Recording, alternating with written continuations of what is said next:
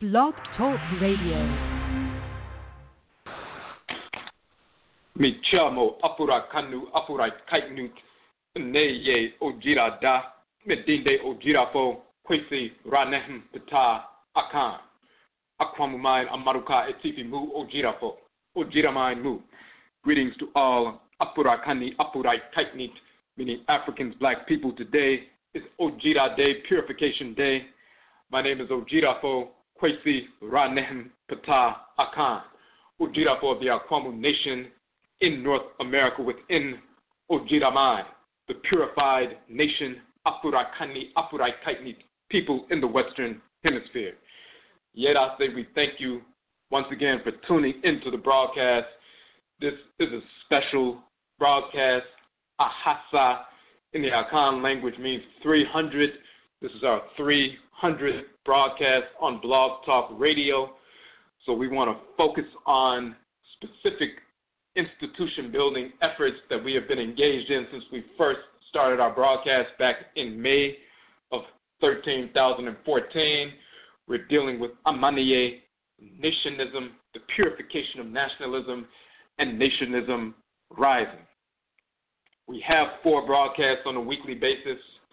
We have Akanfo Nanasom, Ancient Authentic Akan Ancestral Religion on Joda on Monday nights, where we deal specifically with the Akan expression of Nanasom, of ancestral religion, first and foremost because we are Akan, secondly because of the misinformation being propagated regarding Akan cosmology, ancestral religious practice, the nature of the Abosom, the deities, the nature of the Nananom and Samanfo, the spiritually cultivated ancestresses and ancestors, the nature of Inyamewa and Inyame, the great mother and great father, supreme being, the nature and function of Inyokumpon and Inyokumton, the creator and creatress, and so forth. Misinformation not only coming from individuals in the Western Hemisphere, but for those individuals in Ghana, Ivory Coast, and on the continent of Afuraitkaitnut, Africa, who have been infected with white culture, white pseudo-religions such as Christianity and Islam and various other expressions of white perverse culture and misinformation, miseducation through universities and so forth, because of the misinformation that has been woven into the fabric of the culture. Their presentation of Akan ancestral religion has been infected, and they pass that infection on. So we deal with ancient, authentic Akan ancestral religion. We deal with our ancestral origins in ancient Kanat, the Kan land, ancient Nubia, where we migrated from ancient Nubia, ancient Kanat, after the fall of Kemet in northern Kanat a couple of thousand years ago. Some of our people left those regions, some stayed, and some of our people left those regions and migrated west, reestablished ourselves and reestablished the Kanat Empire in the western part of the continent, the Ghana Empire. About 1,000 years later, because of Muslim invasion, some of our people migrated further south into the savanna and forest belt regions and reestablished Akana civilization in those regions. Hundreds of years after that, some of our people were taken from that region into North Central South America, the Caribbean, and Europe during the Musuo Kessie, the Great Perversity, the enslavement era. And this is how we ended up in the Western Hemisphere. However, we maintained our ancestral religious traditions. In South America, Suriname, the Akan tradition is called Winti, from the Akan term Huinti. In Jamaica, the Akan ancestral religion is called Obia, from the Akan term Obai. In North America, in the United States, the Akan ancestral religion is called Hoodoo. We call it Hoodoo from the Akan term Undu, meaning medicine from roots, trees, plant life. This is where we get root work from. Undu also means to become heavy with the spirit, through spirit possession, spirit communication. We also call the ancestral religion Kanje or Kanja. This comes from the Akan term Kanche, meaning to utter incantations to bring the spirits of the Abosom and Nananom and Samanfo forward. We maintained our ancestral religious practices, and we were thus empowered and guided by the Abosom and Nananom and Samanfo, our deities and spiritually cultivated ancestresses and ancestors of our direct blood circle, to wage war against the whites and their offspring, raising up metal armaments as well as chemical and biological warfare, root work being the precedent for that, and we were able to force the end of enslavement in the Western Hemisphere. So we deal with ancient, authentic Akan ancestral religion born of our direct spirit genetic blood circles and so forth. On Egua Marketplace Day, which is Awukuda Akuada Wednesday, we showcase Afurakani, Afuraitkaitnit businesses, organizations, and institutions. Those who serve the Afurakani, Afuraitkaitnit community in a positive capacity, those who maintain their ancestral religious values in the context of their service, and therefore it informs their service to the community. We have individuals come onto the show. We also deal with the philosophical foundation for economic development rooted in our ancestral religious values. We have thus published the Okom Economic Development Model, which is an approach to economic development rooted in and thus animated by our ancestral religious values. Thus, we have a holistic approach to economic development. On Yauda Thursdays, just called Yada and Abada, we have Amain Sim Affairs of the Nation. We deal with issues that are confronting us as an Oman, a nation, but specifically as ODWIRAMAN, the purified nation of Afurakani, Afuraitkaitnit people in the Western Hemisphere. Because we have been drawn into this Western Hemisphere forced migration through the Musuo Kessie, the Great Perversity, the enslavement era, we followed the direction of our Nanano Nsamanfo, our spiritually cultivated ancestresses and ancestors, and the Abosom, the forces in nature, and therefore we coalesce in a specific region of the Earth Mother's body. In this region of the Western Hemisphere, we are directed to blend ancestral blood circles to bring ancestresses and ancestors back through these blended blood circles.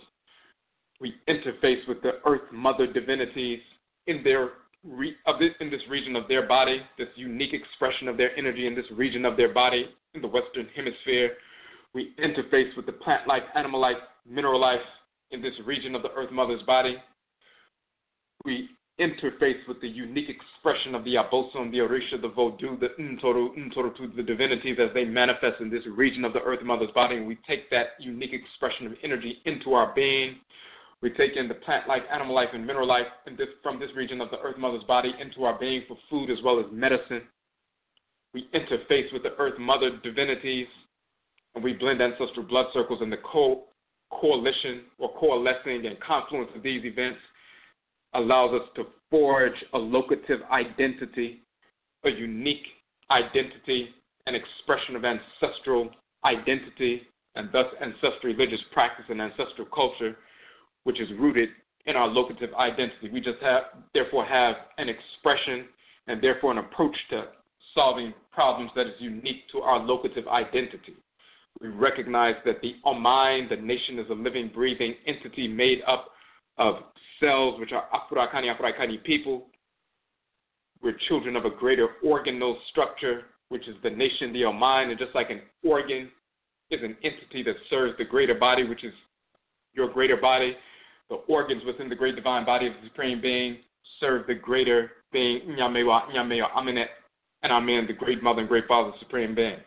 The cells are children of the organs. The organs are divinities in and of themselves. The cells are children of those divinities of that organal structure. When they interface with one another, work interdependently as cells, they maintain their balance and so forth, and they execute their function. At the same time, they must support the functions of the overall organal structure of which they are a component part of the energy complex that governs that organ.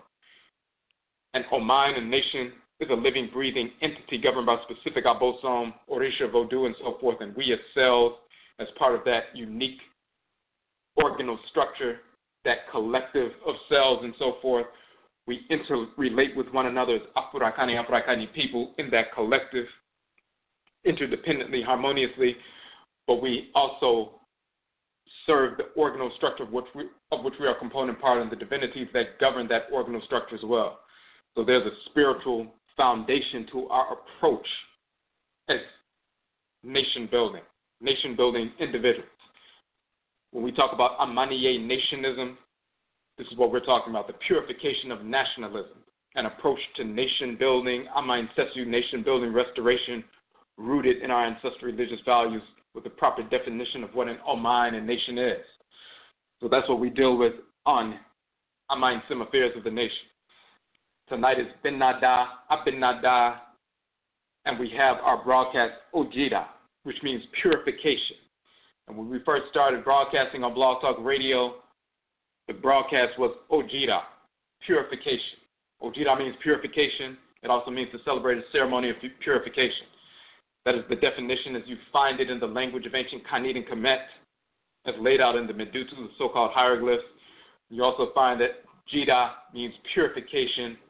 Jida also means to celebrate a ceremony of purification in the Akan language. So we have the same term with the same vocalization, same ritual meanings.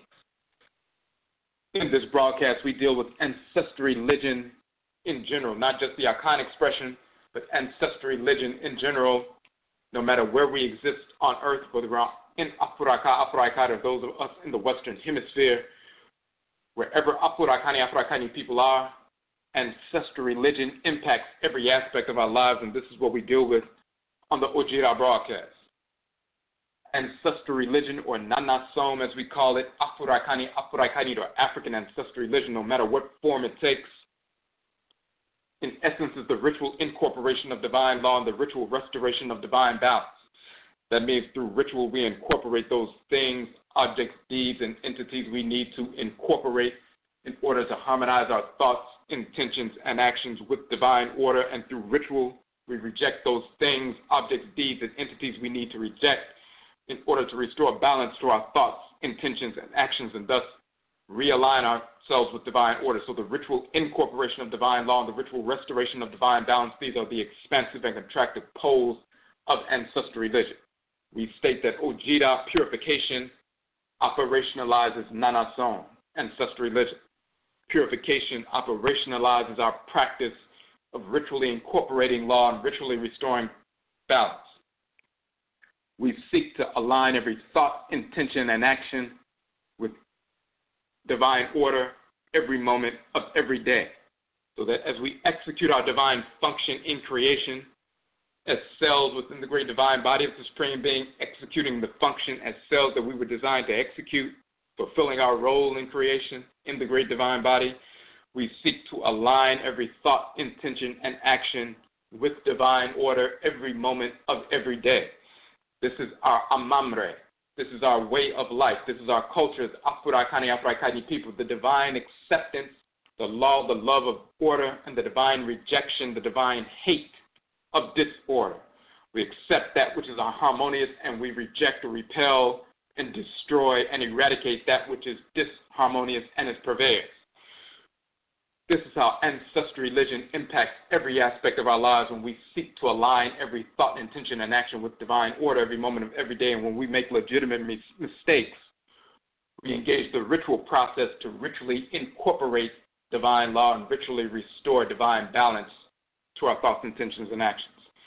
So for ODWIRA, we purify concepts, purify the understanding of cosmology, purify the understanding of ritual practice, and so forth.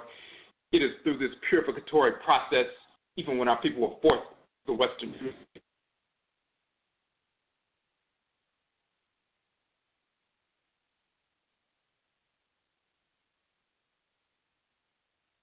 best means by which to wage war against the whites and their offspring through raising up, as we said, metal armaments, utilizing chemical and biological warfare through the practice of root work, waging war, the Hoodoo wars, the Gullah wars, and so forth, which forced the coming into being of the Civil War and forcing the end of enslavement in the Western Hemisphere.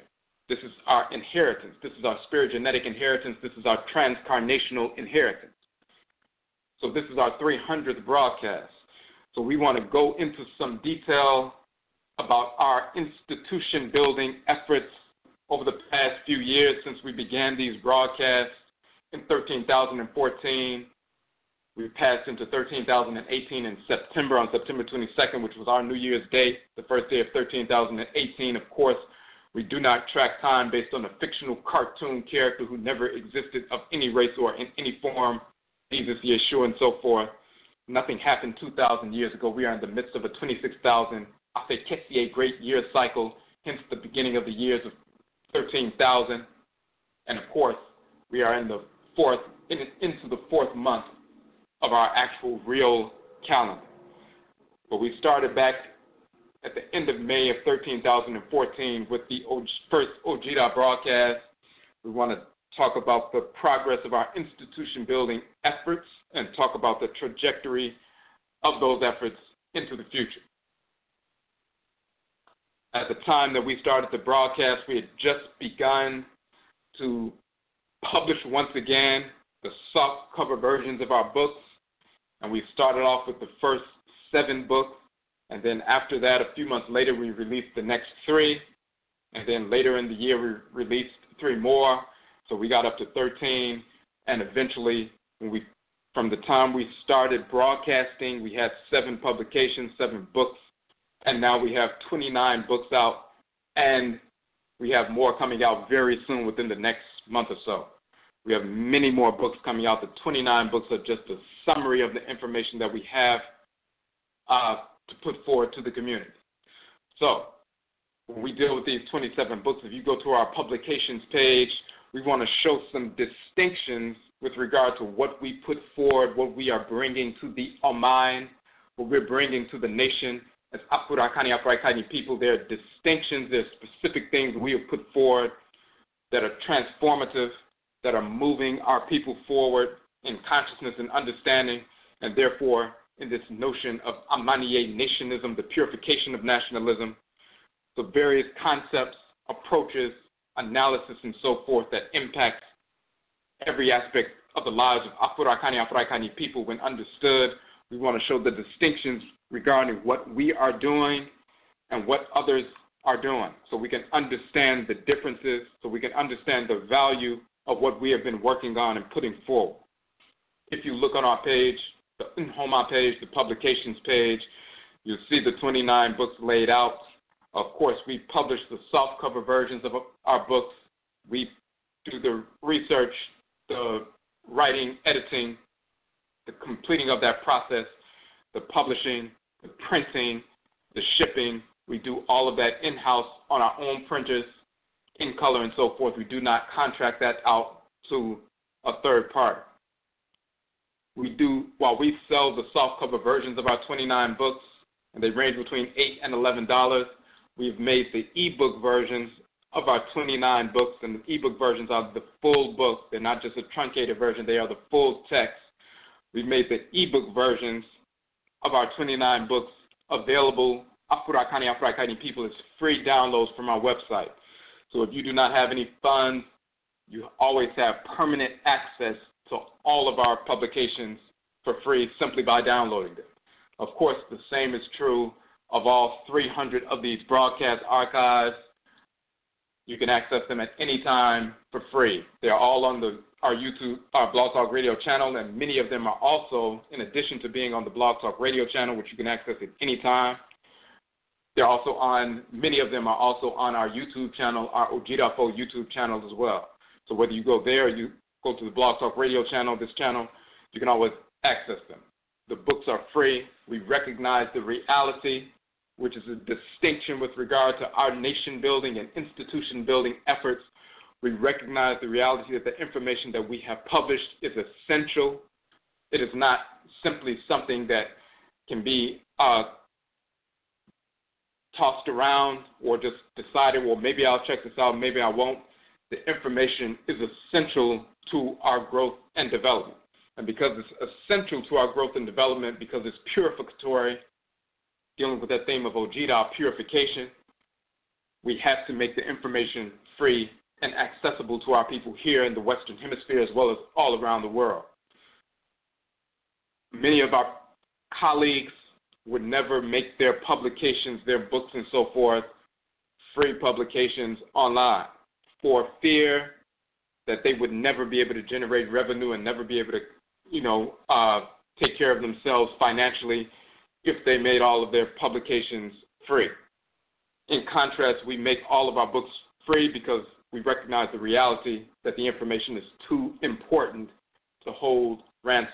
In the same fashion, all of the presentations that we do in different cities, all of our conferences, we always stipulate that they are free of charge And whenever people attend our conferences and our presentations, no matter what city we're in, not only do they come to a free presentation, but we also give away a free copy of one of our books to everyone who attends. And, of course, the only people who are allowed to attend are Afurakani, Afuraitkaitnit people. We've given away over 1,500, 1,600 softcover books at different events for free to the people who have come out recently. So when you look on the Nhoma page, the publications page on our website, you'll see the list of our books. And we want to go through and point out specific things in different publications that are unique to their approach to institution building and knowledge sharing that we're talking about. We have to show what we're bringing to the OMAN so we can understand the value of the work that's being done. The first book you'll see is Kukutuntum, the Ancestral Jurisdiction. In the Kukutuntum, we establish the cosmological foundation of creation. We start off talking about Amen and Amenet, Ra and Ra'et, Ka and Kayet, the origin of the term Afuraka, Afuraitkaitnut, the land Ka of Afura, the creator, the land Kayet of Afurait, the creatress, the origin of the term African, and so forth. We deal with that cosmological foundation. We start off talking about the balance of male and female, Amen and Amenet, Ra and Ra'et, Ka and Kayet. We also deal with Ma'ah and Ma'at, the male and female forces of divine law and balance and so forth. We show that foundational balance of the Great Mother and Great Father Supreme Being that permeates all of existence, restoring the consciousness of the complementary opposites of the Great Mother and Great Father, and that manifests itself throughout creation. If we don't understand that foundational relationship of complementary balance, then we will be always imbalanced, and typically imbalanced towards the male side, where the female is being inferiorized in every aspect of culture. So we started that process, and when we published the Kukutuntum, when we first released it, of course, that's the first thing that people notice about the text. The next thing they notice is the explanation of the cosmology and the unfolding of creation in a systematic fashion. They understand that Afuraka, Afuraitkaitnut is the origin of the term Africa. We are the first to properly identify these terms and show that Afuraka is the origin of the term Africa. No scholar, black or white, has been able to show that, specifically dealing not only with the nature of Afura, the creator, Ra, manifesting through the Afu, the flesh, and also Afu, Afu meaning house or place of residence, but the term Ka not only means soul, the female term Kayet meaning soul, but Ka and Kayet are also the male and female terms for a raised land, a high land, a land above the surface of the river.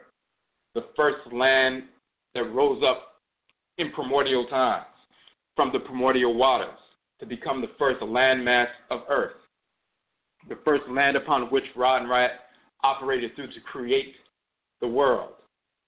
We showed that information and show the relationship of that first raised land, the first Ka and Kayet, which is different from Ta and Tayet, a flat land or a flat plain, but Ka, Kayet, the primordial raised land or high land, mountain land, and so forth. We show the union of Afura and Ka, Afura moving through the Ka, moving through the first landmass, Afurait moving through the first landmass. We are able to show not only linguistically, but cosmologically, the origin of the term Africa, which no scholar, black or white, has ever shown. That's in the Kukutuntum, and then we later go into more detail in the following book. Then in the Kukutuntum, after we establish the cosmological foundation of creation and our relationship with the deities, the ancestral spirits, the nature spirits, and so forth, the recognition of the divine law, which is the expression of order, then we get into the fictional cartoon characters who never existed. Abraham, Isaac, Ishmael, Solomon, Sheba, Menelik, Moses, Aaron, Jesus, Yeshua ben Pandera, Muhammad, Buddha, Brahman, all of these fictional cartoon characters. Many people understand that the story of Heru with Alsar and Alset was used as a foundation or a template when they were manufacturing the fictional cartoon character Jesus. They don't understand that Khensu Neferhetep Heru is where they took the name Khensu, so Yeshua, Jesus from, and the healing practices of Khensu Neferhetep Heru is where they got the healing practices of the fictional Christ walking around and so forth. They don't understand the relationship between Heru, son of Asar and Arsed, and Khensu Neferhetep Heru, the son of Amen and Mut. We show that connection. We show the actual origins and the cosmological foundation of the story of Asar, Aset, and Heru had manifest in the stellar region, the solar phases, the lunar phases, manifesting on Earth, manifesting in the different organs and systems within your body, and manifesting within the different divisions of your spiritual anatomy. And we show that with the various deities in creation on every level of existence. We show how these stories, narratives play out consistently. We properly identify the fictional cartoon character Jesus. There was no black Jesus. There was no white Jesus. There was no black Jesus in the Talmud. There was no black Jesus in the Quran. Never existed at all. We make that distinction. When you look at Abraham, Isaac, Ishmael, we show the actual etymological origins of these names, showing that Tehuti, Heru, and Set, as Ibrahim, Shek, and Ismail, were corrupted into Ibrahim, Ishak, and Ismail, or Abraham, Isaac, and Ishmael, and so forth. We are the first to show these proper etymologies. Some of our people are following white scholars like Gerald Massey and other scholars who are misrepresenting this information, putting forward false etymologies based on a lack of understanding of cosmology and misrepresenting the origins of these fictional characters and the names and cosmology and so forth. The same is true with Moses and Aaron. We show the connection between Ma'asher, the title of Tehuti becoming Moshe or Moshe, Moses and Aran. Aran being that the baboon, which is the assistant to Tehuti, also the divinity Ma'ah, but called Aran in the book of the Cow of Heaven, the assistant to Moshe or Moshe becoming corrupted into Moshe and so forth. Moshe and Aran becomes Moses and Aaron and so forth. We show the fictional Solomon, Sheba, and Menelik talking about Asar, Set, and Heru operating through the star systems of Sa and Sapapit or Orion and Sirius. We are the first to show that the fictional cartoon character Muhammad comes from the name of the divinity, the spiritual force, the male deity who operates through the waters, Mu, of HAP-MERIT, HAP, the Nile River, of Met, the north. HAP-MERIT is the northern Nile. HAP-MERIT and HAP-RESET is HAP of the south, the southern Nile divinity. HAP-MERIT or Hapi of the Met, Hapi of the north, the northern Hapi, the northern Nile River, is the spiritual force that the whites in Nile Spring corrupted into Muhammad, the waters Mu of HAP-MERIT, the northern Nile became Muhammad or Muhammad, and they ran with that, manufacturing that character as a white Arab walking around on earth when it's talking about the spiritual force that is animating the river as we speak. We are the first of any scholar, black or white, to reveal that information. People didn't pick up on it until we published it, and then they began to study it themselves. And of course, the same is true of Buddha and Ptah and Brahmin and Peramin and so forth, and we go into detail about these various things. These fictional cartoon characters who never existed in any form or of any race whatsoever. We destroy Christianity, Islam, Judaism, Hebrewism, Hinduism, Taoism, Buddhism, Hermeticism, pseudo-esotericism, all of these foolish practices that the whites and their offspring put forward, and some of the brainwashed amongst our community who think that they're metaphysical or think that they're engaged in some kind of esoteric ritual practice, and trying to teach people Kabbalism or teach people Hermeticism or teaching people Taoism or teaching people Jainism or teaching people these pseudo-esoteric, perverse non-sciences or ritual practices.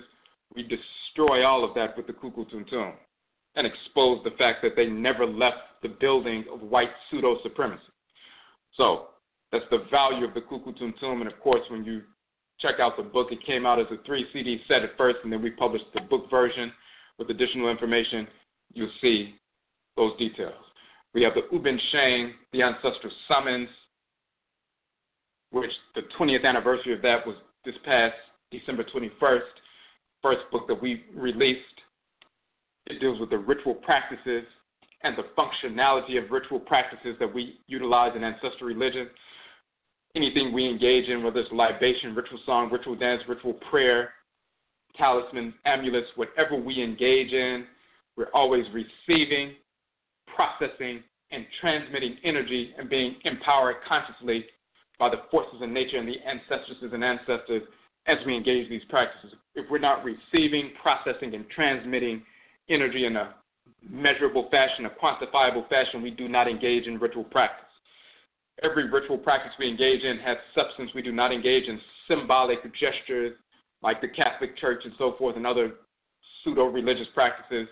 We don't engage in symbol without substance. Every ritual practice we engage in has functionality, has ritual validity, that energy can be measured and transferred. This is what we engage in. We document that in the Ubin Shang. In our book, Afuraitkaitnut, The Origin of the Term Africa, as we said, we are the first to prove conclusively that the term Africa comes from the masculine term Afuraka. We are the first to show and the only to show Afurakani, Afuraka in the Medutu, in the hieroglyphs of ancient Kemet, in the Pert Imheru, the so-called Book of the Dead, in the Temple of Paraka, or so-called Philae, in southern Kemet, with not only the term, but also within its cosmological context within these texts. And, of course, we show those actual Medutu on the front page of the book. One from the papyrus of Hunefer, one from the Temple of Paraka, so-called Philae, in southern Kemet. We show that the United Nations Educational, Scientific, and Cultural Organization, UNESCO, that organization, when they put forth 7 possible definitions of and origins of the term Africa, from the Phoenicians and from the Romans and from the Greeks and from the Hindus and from the Arabs and these different possibilities of where the term comes from, we show, number one, that all of those 7 possibilities that they put forward, none of them are the origin of the term Africa. Moreover, we show, for example, the term Parika, or Parika meaning land of fruit in Phoenicia. We show that Pari is coming from the term Pari. Pari means fruit or produce in the language of Kemet. The term Apara, meaning that which comes after, in the Hindi dialect. And they're saying that Africa comes after India, so it's called Apara, which became Afara and Afaraka and so forth. We show that not only is not the origin of the term, but Apara comes from Pera in ancient Kemet, and Pera means progeny, those who come after. When you talk about Afrik, meaning not cold, we show that Afri in ancient Kemet means to boil, hot, vapor, and so forth. When they talk about Afri in Latin amongst the Romans, talking about the sunny land, we show that Fre, Afre, in Coptic being the title of Ra and so forth, pronounced Afre and so forth. The whites and their offspring believe that Ra is the sun god, not understanding that Aten and Atenit are the male and female sun divinities, and Ra and Ra use the sun and other stars to transmit their spiritual energy.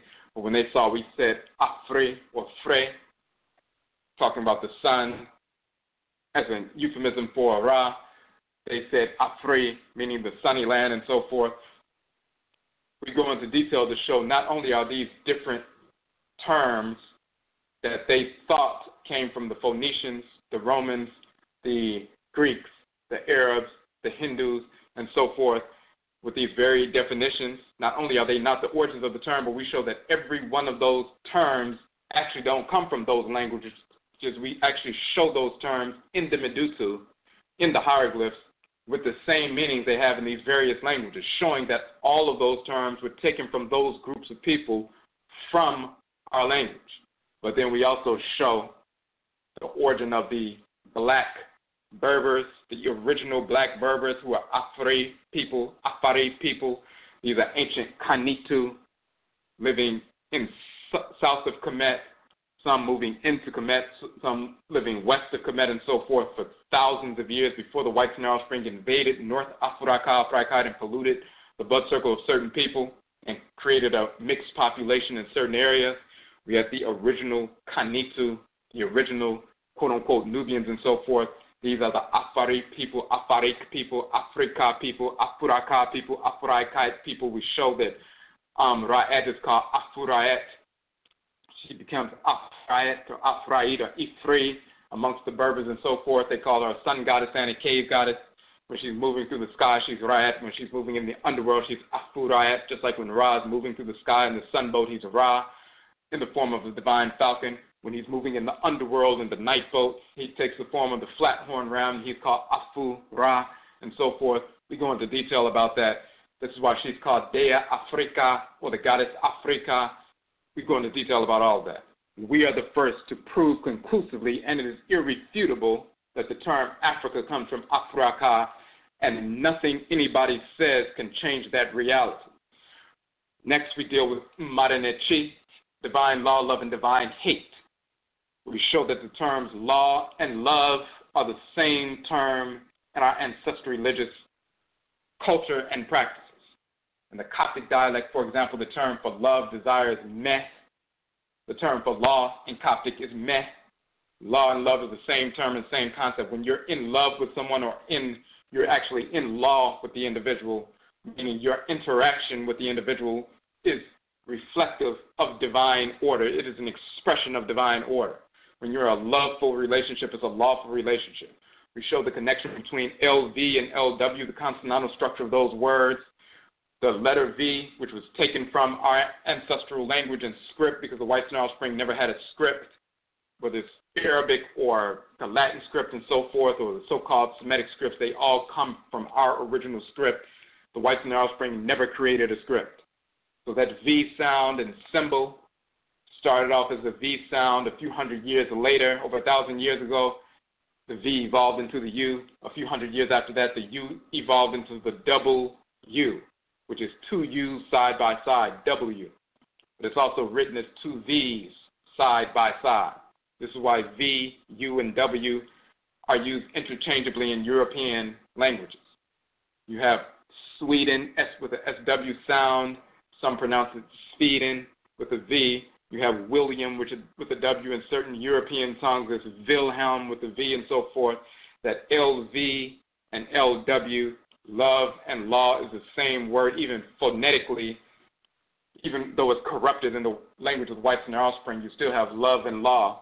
Love and love is the same consonantal structure because it points back to the reality that meh and meh, law and love, is the same word and the same concept in reality. When the whites and their offspring are talking about falling in and out of love, they're really talking about falling in and out of lust. We show that law, you can fall in and out of law because law is actually a male and female deity. We're talking about Ma'al and Ma'at. The male divinity of divine law is Ma'al. The female divinity of divine law is Ma'at. They are the expressions of divine order. And of course, hate is Herubadet and Sechima, Sekhmet, the contractive forces of divine order. So you have the expansive pole of divine order, which is law, the expressive pole, and you have the contractive pole of divine order, which is divine hate, the impressive pole. We express order and impress order. We expand and we contract. Through law, the divine order is laid out and established, and so people can utilize it as an instrument to restore balance to their lives. Through divine hate or contraction or impression, that divine order is imprinted or impressed or stamped upon creation and the creatures within creation to show the parameters within which we must operate. It is imprinted or impressed upon us. It is contracted, stamped upon us.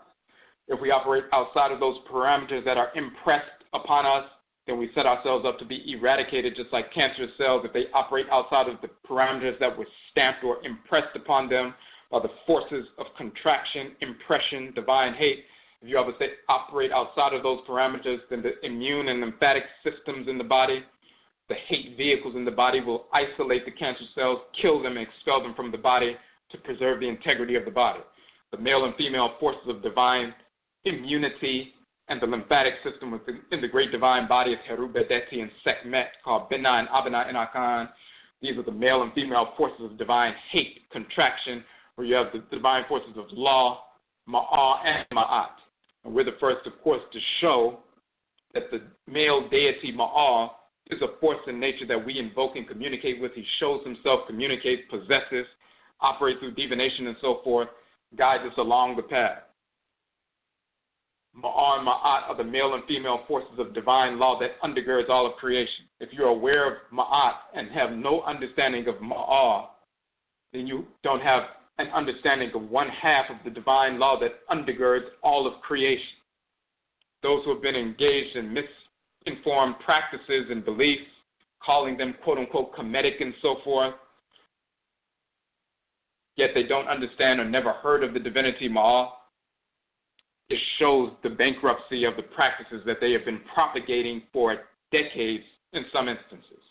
So we show who Ma'al is. We show him in the pyramid texts. We show him in the Runu Pert and Heru. We show him in late period texts, and we also show him in the Yoruba tradition, the Akan tradition, the Vodun tradition, and so forth. We never stop invoking him as well as Ma'at nonstop. So these are things that we deal with. We show that Mana and Chi, divine law, love, and divine hate, are the two poles of divine order. This is information that's always been the manifestation of our culture, but we brought it forward. Other people have not brought this information forward. We're showing the distinctions between the institution building efforts that we have put forward, what we bring to the Oman, what we bring, quote unquote, to the table. We have the Okra complex, the soul of Akanfo, talking about the nature of the Ka and Kayet, called Okra and Okrawa and Akan, the soul, the divine consciousness, as a deity that dwells in the head region, assigned to us to dwell in our head region. A male divinity is assigned to dwell with you in your spiritual head by the Supreme Being if you're a male, Afurakani male only, of course.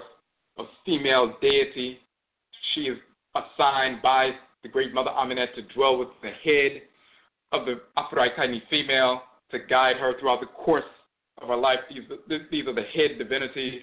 The soul is actually a deity that guides us, that we communicate with, that we do divination with and so forth. We learn directly from, who guides us throughout the course of our lives. We show that information. We show the cosmology. We show the etymologies. We show the connections between the Akan, the culture of ancient Kemet, as well as the Yoruba tradition, and Vodun as well. We go into detail about that. That is a groundbreaking work to show the nature of the soul, the nature of the divine function that we have, that fourfold division, similar and structure to the cerebral cortex with its right and left hemispheres, and the cerebellum with its right and left hemispheres. We have the male and female aspects of our divine function and the male and female aspects of the motive power that we will to execute that divine function. We go into detail about that in the Okra complex. We have our book, Obatain, Afuraitkaitnit Womanhood, and the complementary book, Oberima, Afurakani Manhood. 7 sections, 7 principal values of manhood and womanhood in each book, based on the abosom, the forces in nature that animate the solar, lunar, and planetary bodies which govern the 7-day week and all natural cycles. So every principal value of manhood is associated with a force in nature. Therefore, this collection of 7 principal values for manhood and womanhood in these 2 books, in each of the 7 sections, every single day of the week, there's a divinity that governs that day. The energy of the divinity bathes the earth on that day and so forth and influences the earth on that day. And you have a principal value of manhood and womanhood to adhere to and align yourself with prominently on that day. It's a manual for manhood and womanhood that permeates all aspects of life.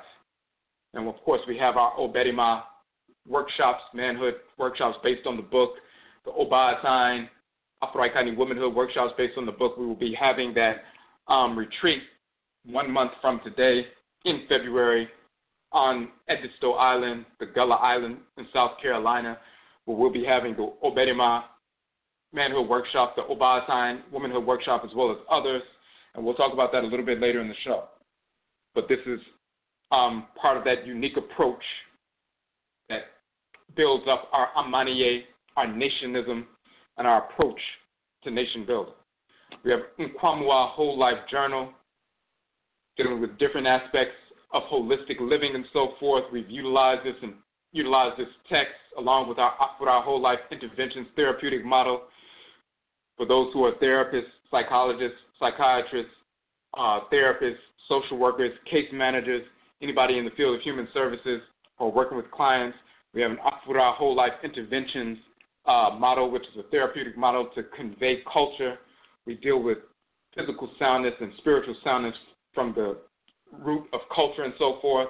It's an approach to address the whole life of the individual. So Nkwamua Whole Life Journal deals with certain aspects of that therapeutic model. You can use the journal as a manual when you're utilizing that therapeutic model to inform and empower your clients. So that's the reason we put that journal out. And we've done trainings with behavioral health professionals, and they've utilized that in their practice and continue to do so. We have our book, Hoodoo People, Afurakanu, Afuraitkaitnut, Africans in North America, Akan, custodians of Hoodoo from ancient Hoodoo, Undunu, land, Kanit, Nubia. Once again, as you will see in the text, we are the first to prove that the term Hoodoo comes from the Akan term Undu, which means medicine from roots, trees, plant life, root medicine, root work, and so forth. It also means to become heavy with the spirit through spirit possession. We showed that that term also exists in ancient Kemet and Kanat. Undu means medicine from roots, trees, plant life, and so forth. It also means to become heavy with the spirit. Undu also means the ritual offerings that we give to the deities, the Undu. A title of ancient Kanit or Nubia is called the Undu land, and the people are called the Undu people. So we show that direct connection from ancient Kanit, the Akan people being called Undu people, to West Afuraitkaitnut, the Akan people utilizing Undu. And then in North America, the Akan ancestral religion in North America is Undu or Hoodoo. It is not a mixture of different African practices and African American folk magic. It's not a mixture of pseudo-Native American folk magic and European folk magic with amalgamation of African practices and a cobbling together that is totally inaccurate. Hoodoo is a full-fledged religion with deities, ancestral spirits. It is the Akan religion in North America, period. When we were forced from the continent, we brought our ancestral religion as Akan people to North America, and we continue to call it Undu or Hoodoo, as well as Kanche, which is whites in our spring thought we were saying conjure or kanje. We were saying Kanche, which means to utter incantations to bring forth the spirits of the deities and ancestral spirits. The term Kanche exists in the Akan language, of course. We also show in the hieroglyphs the Medutu that Kanche has the exact same meaning in the language of ancient Kanit and Kemet. So in that publication, we go into detail about that, proving the Akan identity of the Hoodoo tradition. In our book, More Means Dead, once again, when you study the information and compare it to everything that has ever been written about the topic, we are the first and only to properly show the etymology of the term more, and more means dead. It means physically dead, talking about those who have died, and those who are earthbound spirits in a negative existence. It also means the socially dead, talking about slaves, vassals, bondsmen, and so forth. It was always a derogatory term. The whites and their offspring recognize that we utilize that term, mer, as a derogatory term for those who are enslaved or bound, including bound through sickness, affliction, disease, but also bound as slaves and vassals and servants and bondsmen, and also those who are dead, and in their death, they were bound to earth, earthbound spirits not able to move forward to the ancestral realm and live in peace, but they were bound and suffering as discarnate spirits. They were mer, and physically in the world, those who are mer, who are bound, slaves, vassals, servants, and so forth, and also afflicted with disease and suffering. Mer, the whites and offspring decided to utilize that term mer. They corrupted into more for all black people, calling all of us slaves, afflicted, bondsmen, worthless, and so forth. They used one of our terms that we use in a derogatory fashion to identify a group in a derogatory fashion, and they expanded that to include all of our people. We go into detail to show the cosmological foundation of the term more. All the various terms that you see in the Medutu, the hieroglyphic dictionary, all these 7 major definitions of the term mer, we show how all 7 are pulled together through the cosmology. So these foolish, ignorant pseudo-linguists and pseudo-scholars who see different definitions and think you're just picking 1 or 2 out of 7, we show in our book the cosmological foundation and how all 7 are tied together and support the reality and confirm the reality that more means dead. That is an irrefutable reality, and nothing that anybody can say, has ever said, or ever will say will change that reality. This is why when the book was released, it went viral, hundreds of thousands of downloads. We have destroyed that foolish, nonsensical, Moorish, foolish movement and the stupidity that has come from their pseudo-doctrine. That's what more means dead has done. Our book, Anidaho, means awareness. There's a series of articles that we published.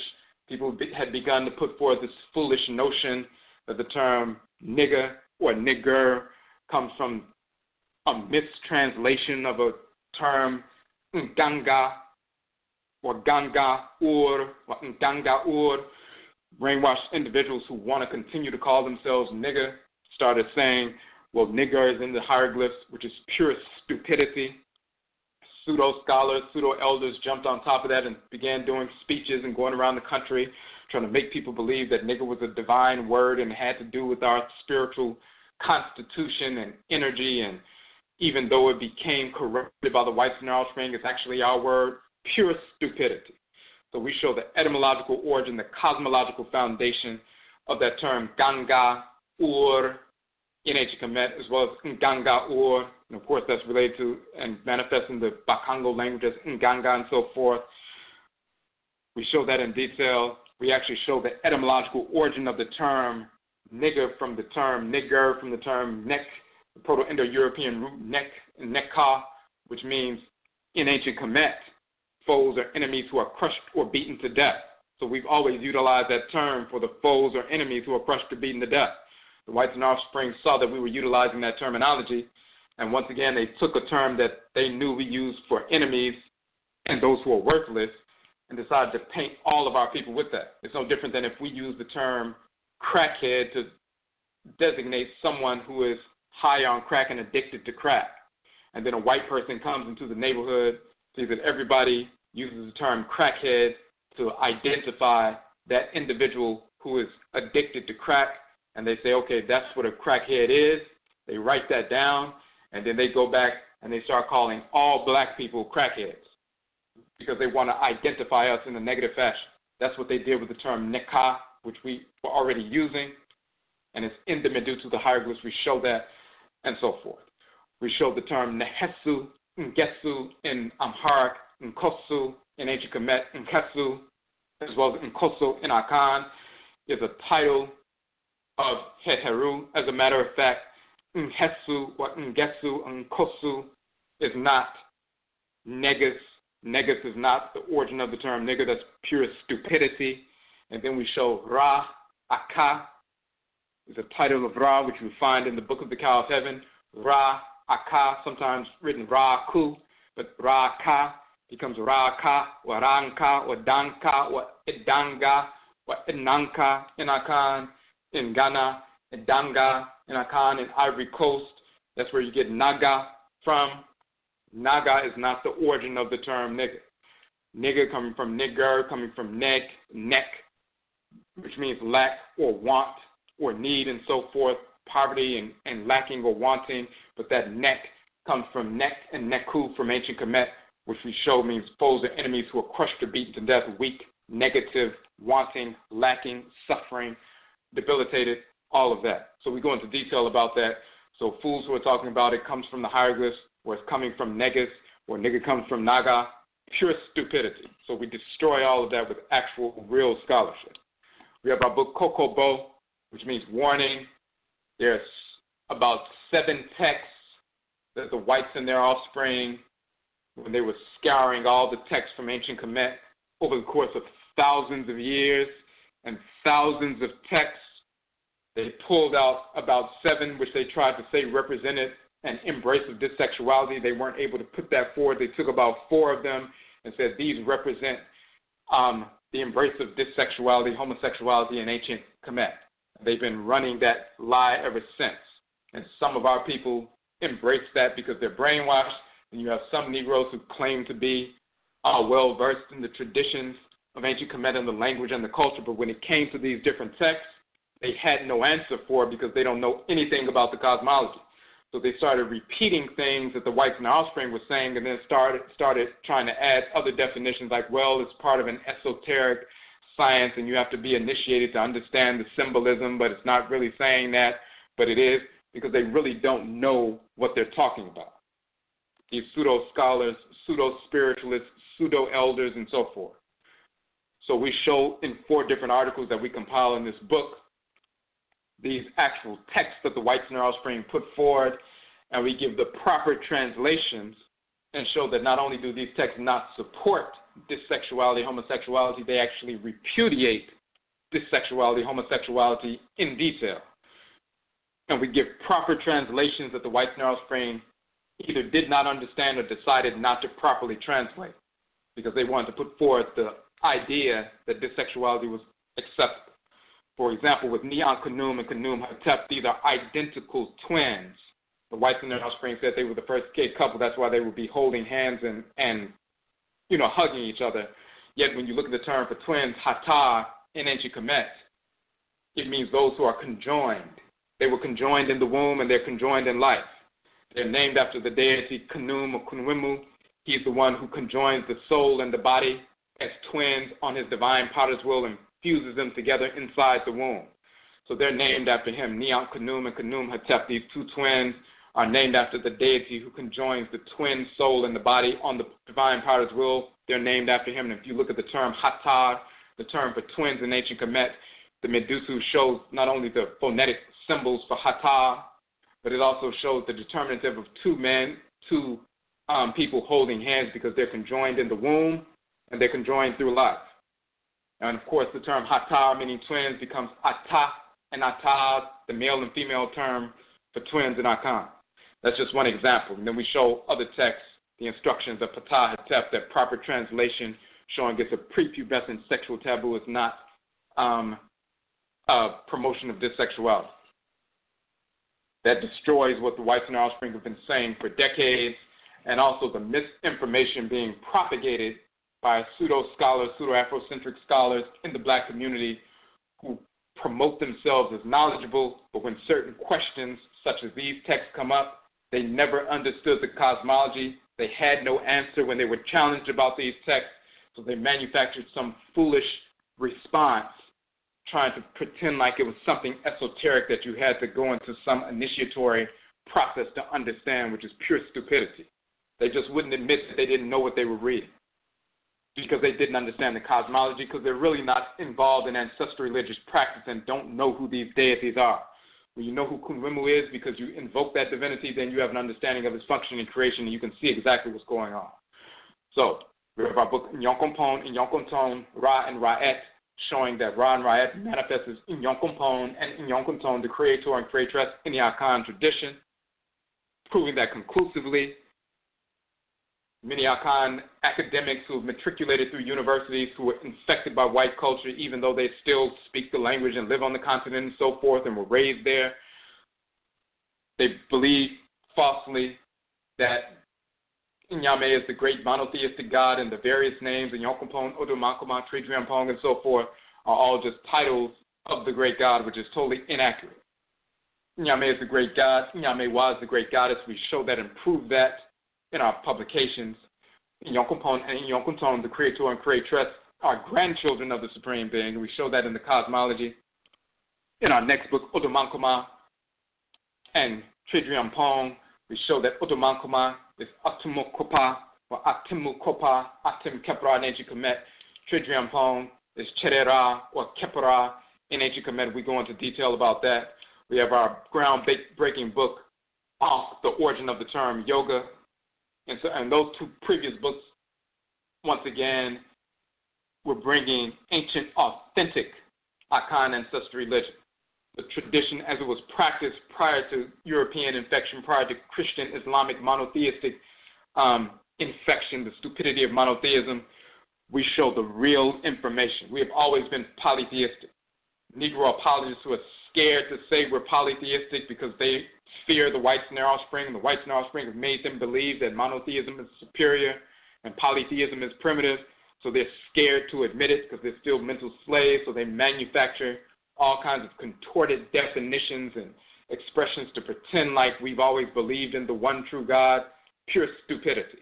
There's a great God, there's a great goddess, and there are many, many gods and goddesses whom we invoke. When you're actually engaged in invoking these deities, you would never walk around talking about there's only one God. That's pure stupidity. And it's based in fear of the whites and their offspring, an enslaved mind. The Untoru, the deities of ancient Kemet, misnomer Neteru and Netertu, are gods and goddesses. This is polytheism. We have our book, Ankh, the origin of the term yoga, Karakasa, the origin and nature of the chakra. Once again, when you study the text, you'll see that we prove, which no author, black or white, has shown the origin of the term yoga, coming from the Proto-Indo-European term yunk, which means to tie or to bind and so forth. We show that yunk comes from yonk or ankh, and it's actually shown the ankh around the neck of the sacred animal in the form of a yoke, and this is where yoke comes from. You see the ankh in the form of a yoke around the neck of the animal. That's where yunk or yoka and yoka comes from and so forth. We go into detail about that. We show the connections in the Akan tradition with the ankh and the Akua doll and so forth, and that's the same Hoodoo doll baby in the Hoodoo tradition in North America. We also prove conclusively that the term kara is found in the language of ancient Kemet, and the cosmological foundation of kara, which is corrupted into chakra or kakara by the Hindus and so forth. They learned that term from our people. It is woven in our cosmology, and we show that in the text of Kemet, not only the term itself in the Medusa, the hieroglyphs, but it's woven in the cosmology of the culture. This is one reason why this particular book is one of the top downloads. At least 1,000 copies of this book is downloaded on a monthly basis because of the detailed information that we find. Now, some fools who try to pretend like, the terms didn't exist in the language, but we lay all of the information out in detail, exposing their ignorance as well as the misinformation of the whites and their offspring, and the pseudo-religious practices of Jainism and Taoism and Buddhism and all of that nonsense. We show the actual origins of real ritual practice and how it's corrupted into these pseudo-practices that have no ritual or spiritual value at all. No matter how you try to blacken them up, try to pretend as though Buddha is a black man, which he never existed. He's a corruption of Ptah that we're about to talk about. Mahavira never existed. Jainism, Buddhism, Taoism, all these different isms in the East are perverse corruptions of truncated fragments of our traditions. When you have a real tradition, you can see the corruptions. When you're not practicing a real tradition and you've embraced the white, corrupt, perverted fragments and try to blacken up those fragments and make them a tradition, then you hold on to that nonsense thinking that you're teaching something when you're teaching nothing. And we prove that in the text. This is why it's one of the top texts downloaded. We have our Ptah Sasatem curriculum. We show Ptah, the deity Ptah, the great fashion of creation. Of course, he was corrupted into Puda or Buddha in the East and so forth. That Ptah Sasatem is an educational curriculum for youth and adults. We have our Mate Masiye, the ancestorhood of Nana Yao. Dr. Bobby E. Wright, we show that 7 principal values of ethical existence manifest through the Adinkra symbols in our Khan tradition, and then we compare that with the thoughts and formulations of Dr. Bobby E. Wright, who was a black nationalist psychologist who transitioned back in the 80s. I used to work at the Dr. Bobby E. Wright Behavioral Health Center in Chicago, and this is when I decided and was directed by the Nsamanfo to write a book that showcased what he was teaching in relation to the ancient wisdom and so forth. This is where the Mate Masiye comes from. We have our Hoodoo Mind, Hoodoo Nation Festival Journal, Volume 1, also Volumes 2 and 3, based on our Hoodoo Mind, Hoodoo Nation Festival. The Hoodoo Mind, Hoodoo Nation Festival occurs in October, 3 weeks after our New Year celebration, around the 3rd weekend in October. And it's a showcase of Akan ancestral religion in North America. The Hoodoo Mind journals have articles about the Hoodoo tradition. We're showing Ndu comes from the Akan language. Mojo comes from the Akan language, the Akan term Moja. The term Jack is in Jackball, comes from the Ja term. Of course, we did our article and publication and broadcast on Njama, King Jama, or Njama, who they call King John or High John the Conqueror, and Akwamu Akan Royal, who was enslaved in the Western Hemisphere. His spirit went into the Njama or Jama plant. And of course, this is the root. High John the Conqueror is actually the root ginger originally, which is the same name and so forth, called Kakaru. And this is why Jama Kakaru or King Njama or High Njama Kakaru became John the Conqueror or Conqueror root and so forth. We go into detail about that in Volume 3 of the Hoodoo Mine, Hoodoo Nation Festival. So we have the Hoodoo Mine, Hoodoo Nation Festival publications, Volumes 1, 2, and 3, based on the third 3 conferences that we've had over the past 3 years. In the Kemet Hina and Toro book, The Black Nation and Divinity, we show the etymological origin of the term Kemet, its cosmological foundation, and its identity, the same term in the Akan language with the same meaning and also designating a certain group of Akan people. Same meaning. And then we show the term Ntoro, which means deity, misnomer netter, but it's Ntoro, it's vocalized as Ntoro in Akan. We show the term in the language of ancient Kemet. We show the origin, etymological breakdown, and its cosmological foundation in ancient Kemet and in the Akan language as well. So the term Ntoro in Akan is the term Ntoro, or quote-unquote netter in ancient Kemet, and we prove that conclusively. And once again, we are the first to prove that information with Kemet and the term Ntoro. Once again, you have Akan priests and priestesses not only in the Western Hemisphere, in the Caribbean, in North America, South America, the Caribbean, and so forth, but also priests and priestesses on the continent whose practice of the culture has been infected with Christianity and Islam and white culture in general, others who have matriculated through universities on the continent, who were born and raised there, as well as people who have migrated there or repatriated there and so forth. Their presentation of the culture has been infected by white culture, and therefore they have not been able to see this information. But when you have a foundation in the actual religious practice that's not tainted by Christianity, Islam, white culture, you're dealing with these actual divinities on a consistent basis. We know who these deities are. This is a hoodoo analysis we can show, because when we left the continent 300 years ago, the way the tradition was being practiced then is what was fossilized in our bones and blood and brought to this hemisphere, and that expression of the tradition was passed down intergenerationally and transcarnationally to our descendants, including us. So we received that pure, uncut tradition that we continue to practice. That's the hoodoo tradition, as well as the juju tradition, which is Yoruba in North America, the voodoo tradition, the Eve and Phone tradition in North America, the Wanga tradition, which is Ovambo in North America, the Grigri tradition, which is the Bambara tradition in North America, and so forth. The Ngangan tradition, which is the Bang tradition, the Nganga tradition, which is the Bakongo, the Golen Kisi traditions, the Galengichi, and so forth. We brought those pure traditions here the way they were practiced before the corruption. So what we pass down is a pure tradition, including priesthoods and priestesshoods fully intact. Juju men, Juju women are priesthoods and priestesshoods in the Juju tradition. Hoodoo men and hoodoo women, conjure men and conjure women, the priests and priestesses in the tradition, and so forth. Wanga men, Wanga women, voodoo men, voodoo women, all these different classes of priests and priestesshoods. These are priests and priestesses, these orders that have been maintained intergenerationally and transcarnationally here in the Western Hemisphere. And therefore, we have access to the deities that were born with us, assigned to us by the Supreme Being, pre-incarnation, and our direct blood ancestresses and ancestors who founded these traditions and continue to guide us.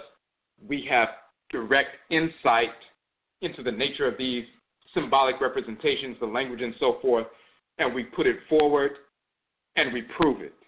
And the only fools who would try to deny it are those who have been misinforming people for years, have put themselves forward as experts for years of having some measure of expertise in ritual practice or cosmology or anthropology or linguistics or some other field of endeavor, and they've been misinforming people for years or having debates with people online and having video debates and all this kind of nonsense.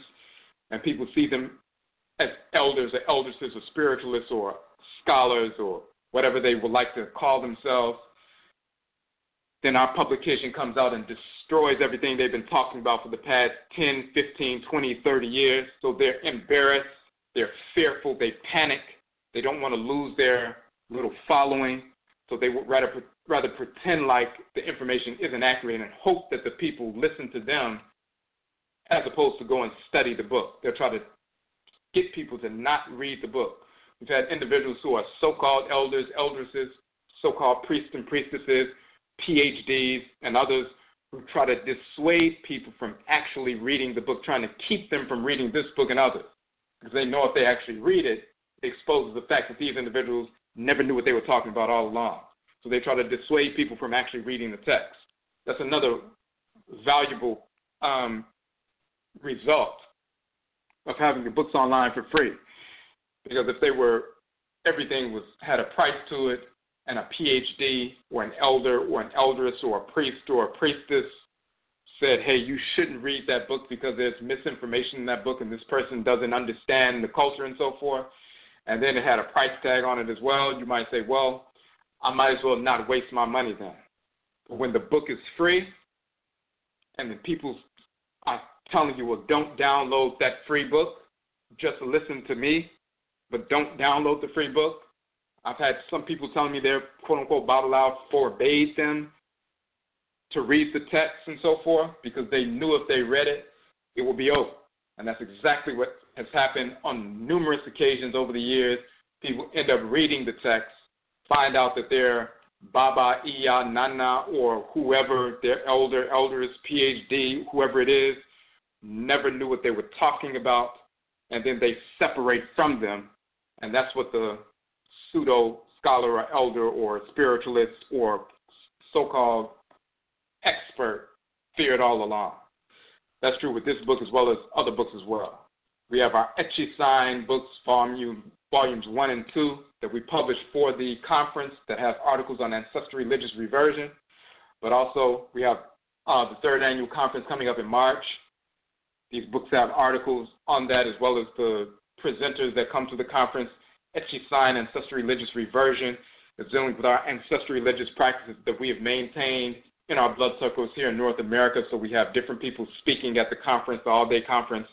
Once again, a free conference from the different traditions, the Juju tradition, which is Yoruba, the Akan tradition, which is Hoodoo, the Voodoo tradition, which is Ewe and Fon, the Wanga tradition, which is the Ovambo, different traditions coming together.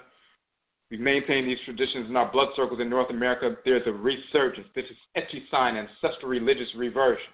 When someone tries to convert you into something, they're trying to convert you into something that otherwise you would normally not embrace, so they have to convert you into a fake religion. We deal with the reversion, HAPI-MERIT. HAPI means back and sign means return. HAPI-MERIT means Ancestral Religious Reversion. We're reverting back to our original pristine state. That ancestral religious tradition that was wired within us by the Supreme Being before we even entered into the womb. Based on the deities that were assigned to us and the ancestral clans we were ushered into so that we can come into the world and carry that energy complex within the world and operate according to that energy complex as we interface with this region of the Earth Mother in the Western Hemisphere. So this is what we're dealing with HAPI-MERIT, all volumes 1 and 2. And of course, volume 3 will be released in March at the 3rd annual conference. We have our book, Rekit Hena Speret, Etymology and Cosmology of Religion and Spirit. Once again, when you study this text, you'll find that no white scholar, no black scholar, and you make the comparisons. You get other texts that have been written by white scholars on this subject for over a century. Look at what other black scholars have written, and then you look at what we've written and compare.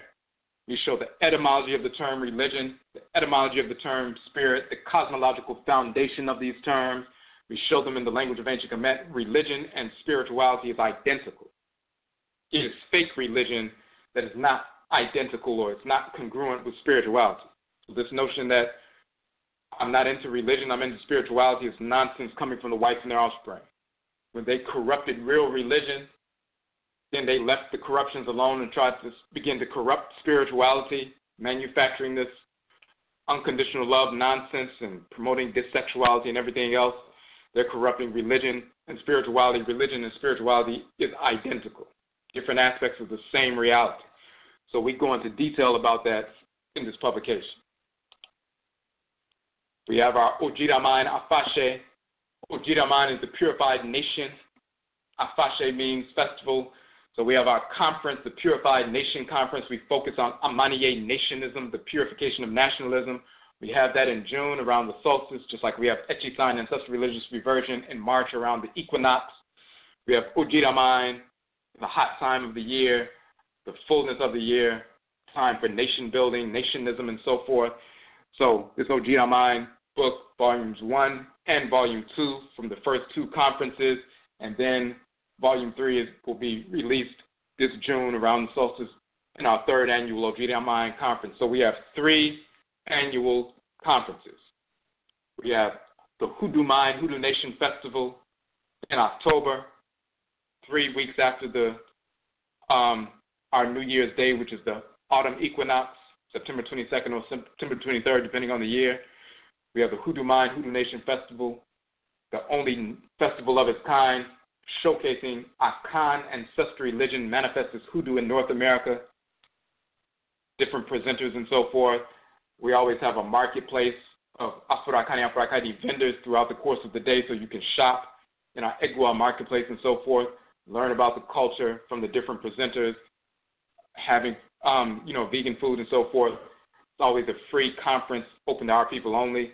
That's in October around the spring equinox, 3 weeks after the autumn equinox. Then in March, near the spring equinox, we have AKYISAN, Ancestral Religious, Reversion. We also have a marketplace, all-day event, presenters from the different traditions born of our blood circles here in North America, ancestral religious traditions. And then around the summer solstice, we have ODWIRAMAN, the Purified Nation Conference, Afurakani, Afuraitkaitnit people in the Western Hemisphere, where we deal with AMANNE Nationism, nation building, 7 principal values of nation building, and so forth. This is where this book comes from. Then we have volumes 1 and 2 of Akradin Bosom. Yeah, Bosom, the deities, the Akana Bosom deities that govern the solar, lunar, and planetary bodies, which animate the 7-day week. We just did a broadcast about that last night.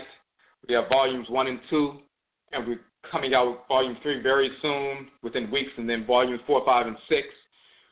These different deities, that male and female divinities that animate the solar, lunar, and planetary bodies that govern the 7-day week.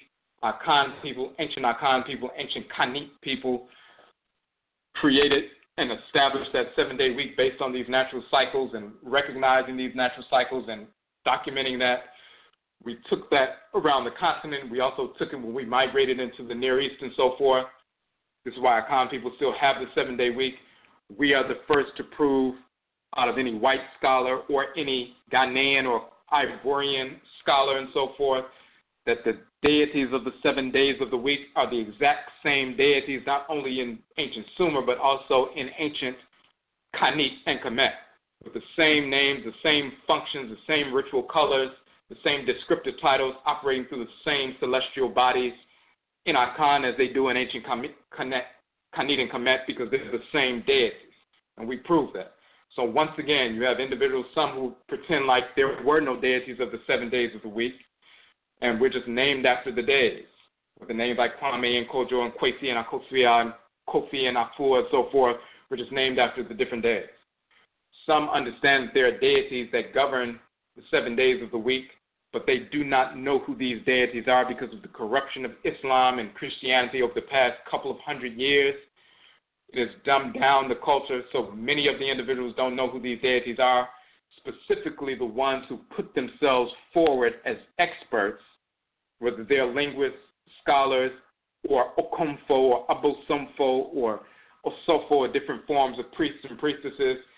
They have a tainted, infected culture, and they're putting forth that infection. So once again, when they put themselves forward as spiritualists, or scholars, or elders, or elderesses, and then our text comes forward and exposes the reality in excruciating detail, meticulous detail, then once again they panic because they realize that they've been exposed for not knowing what they're talking about for decades. And then their followers begin to question, if you didn't know this, then what else have you been teaching us all these years, which will turn out to be totally inaccurate. So they start losing support. So some of them will, once again, try to forbid people from studying the work, which is insane. This is the kind of pathology we have in the community where Negroes will try to forbid people from reading the text, even though the texts are free, because they don't want to expose the fact that they never knew what they were talking about, even though they've been promoting themselves as experts, elders, eldresses, spiritualists, and so forth. So the Akradin Bosom series destroys all of that, destroys their misinformation. It also destroys their fragile egos and that emotional instability they manifest. We have volumes 1 and 2, and 3, 4, 5, and 6 are coming very soon. We also have our book, one of the newest books released, Tuhuti, Sankofa, Fa, and Ifa, the male deity of divine wisdom and divination in Kemet, Akan, Ebe, Fon, and Yoruba. We found the Sankofa symbol, the full Sankofa symbol in ancient Kemet. We show that it is the Sankofa symbol is the symbol of Het Heru. And then we also show Tehuti and Seshat in the form of those male and female tech birds, the Sankofa birds, the Habwi birds in the form of the tech birds and so forth, as they interface with Het Heru in the womb region and so forth. We show the Sankofa symbol. We show that Tehuti is the deity Sankofa, Seshat is Sankofa Wa, and so forth. We show the identity of Sankofa in Akan, Fa in the Vodun tradition, Ifa in the Yoruba tradition. We go into detail about that to show who this deity is functioning in the culture. That's groundbreaking work, once again, that until we published it, people had no idea about that information. So those are the different books that we have published, that we've released over the past few years. Again, this is just a summary of the publications that we will have out. This first 29 doesn't even scratch the surface, so we have many more books coming out and so forth. That's what we bring to the MAYN, the nation, or quote-unquote, bring to the table. This is part of our institution building process. We have Nanasom Feku, or Nanasom Ancestral Religious study groups that people form on their own, not under our direction, but they go to our Feku page, our Nanasom study group page. You get a 30% discount on the books that you order if you start a study group with yourself and one other person, one or more people, whether it's in person or online, and people study the information and so forth. We have a Noquadefo distributor option for those who would like to sell our books as distributors, independent distributors. You're not working for us. You're an independent, independently employed, self-employed individual. You purchase the books from us wholesale, and you sell them retail. So we're not just talking about information, but anyone who needs to generate income, needs to work and so forth, we have an option where they can begin to work immediately, notwithstanding their previous work history. We need to have solutions beyond teaching information that's accurate, that transforms people's lives physically and spiritually and culturally and so forth, but also tangibly, what can we do? Do we have an option for employment? And we have that option with our 29 books, and the books typically sell themselves. When people show them and so forth and have them when they're reading at work or on the train or wherever they're at, people see the book and see something saying Jesus never existed or Muhammad never existed or the origin of the term yoga or more means dead or whatever it is. When they see the book and they see the books are only $8, $9, $10, or $11, most of them are $9 and $10, then they sell themselves so people can begin to generate income right away. That's what we have with regard to our publications. Of course, we have our 300 broadcasts that we've put forward.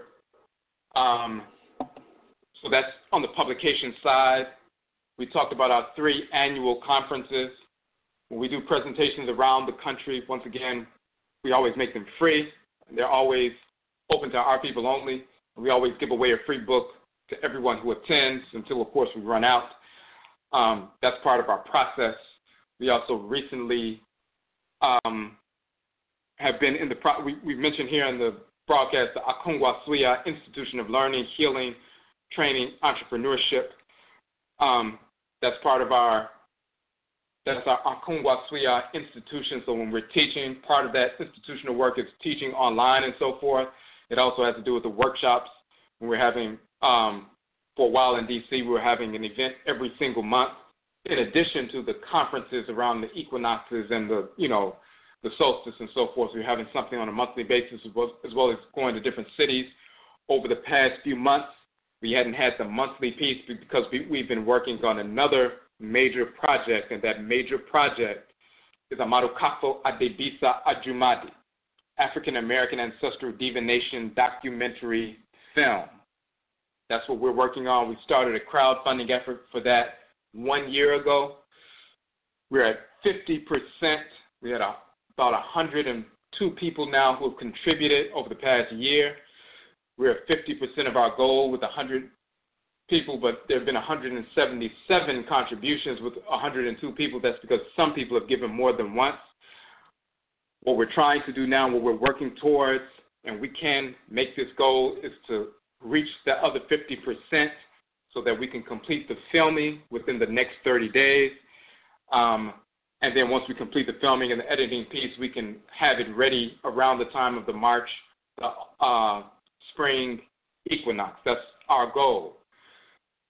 So if you look at the work that we have been doing over the past few years and the publications we put out, if you've been impacted, then what you can do to support the work that we're doing, to support our crowd fund for the film. Now, we just put out a couple of posts with regard to that. We saw that there's an individual, a black man, working at a school. They decided that they wanted their children to see the Black Panther movie that's coming out next month. So they started a crowdfunding effort to get tickets, to purchase tickets for their children to see the Black Panther movie because they wanted to see black, quote-unquote, heroes. What many of them do not know is that there's a lesbian relationship within the Black Panther movie that's going to be showcased. That's the only reason Black Panther is being released, is to showcase dissexuality, homosexuality, and you have black people all around the country with money tightly held in their fists, falling asleep with the money in their fists, waiting for the next 30 days so they can give that money to white millionaires. And once they give those millions to white millionaires, what they're going to receive in return is a story of fictional superheroes and lesbianism, dissexuality, homosexuality, so it can be normalized. When young people go and see a bunch of special effects and martial arts and they're all excited about black people doing these things, that seems to be cool. And when they slide the lesbian story in there, then this sexuality will be normalized and quote-unquote cool. They're like, well, if the Black Panthers in Africa accepted lesbianism, then it must be okay. This is the only reason the movie is being released. This is the only reason it's been put forward. It's political. It's psyops.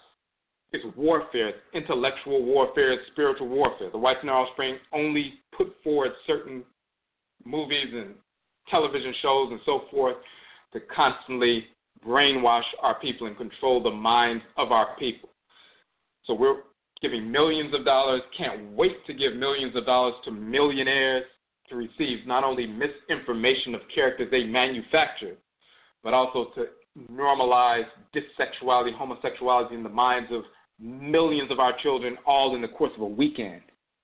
Where else can you mass brainwash millions of black people all within the course of a weekend or a couple of weekends, put it in a movie and have a great anticipation and have delays with the production of the movie, and it was going to come out, then they had the delay, and now it's going to come out, and building all this anticipation. This individual raised $30,000 in 5 days in a crowdfunding campaign so he can get tickets to give to black kids to watch a movie about fictional superheroes and dissexuality. $30,000 in 5 days. Now, we did some calculation. We've received about 14 contributions on a monthly basis over the course of 12 months, and that's 170 contributions in the course of a year. 14 contributions a month. At the same time, we have about 4,000 downloads of our books on a monthly basis. Over the past 12 months, we've had over 55,000 downloads of our free books. So you compare 4,000 books a month to 14 contributions a month. What is the disconnect between the two? The disconnect is actually addressed in our Okom economic development model. Once we get back involved in our ancestral culture and transform our values and reform our values, we seek only to support that which empowers us and reject that which disempowers us. So we have a natural inclination when we return to ancestral religious culture, ancestral religious reversion, we revert to our culture. We have an instinct, a natural propensity, a natural inclination to support businesses and endeavors that empower our people. So when we have our crowdfunding effort, this is what we're talking about. So if you do support the information, if you've never had a chance, if you're not one of the 102 people who were able to give over the course of the past 12 months, but you have downloaded some books or you listen to some of the 300 broadcasts or they change your life with regards to diet or spiritual practice or transforming, overcoming addictions, like we have our AKONGUASUA, overcoming addiction through ancestral religious practices, and the number of people who stop smoking and drinking and wasting money and destroying their lives with drugs and alcohol and so forth. They're not only saving money, but they're saving their lives, purifying their health. That's good for them. It's good for their children, good for their loved ones and so forth. Many people have done that through our process and so forth. If you've been impacted, we're going to ask everybody tonight, this is a 300 broadcast, to go to our AMARUKAFO, ADEBISA, ADWUMADI fundraising effort on the fundraiser platform. We had a $5 challenge for black business that we posted that before. If you normally spend $1.99 every day for Arizona iced tea at work or something, Monday through Friday, sacrificing that particular $5 this week to support our crowd fund so we can get to that other 50%. It took us 12 months to get to 50%, but these Negroes raised $30,000 in 5 days. Our goal is $16,000. We've raised $8,000 in 12 months. We have the other $8,000 that we're trying to raise. We have enough people, 100 people or 200 people out of the 5,000 people we have on Facebook, or the 4,500 subscribers we have on YouTube, or the 1,000 people we have on Instagram, or the 350 people who are following us on Blog Talk Radio on the channel. We have literally thousands of people who tune in, thousands of people who download the books on a monthly basis.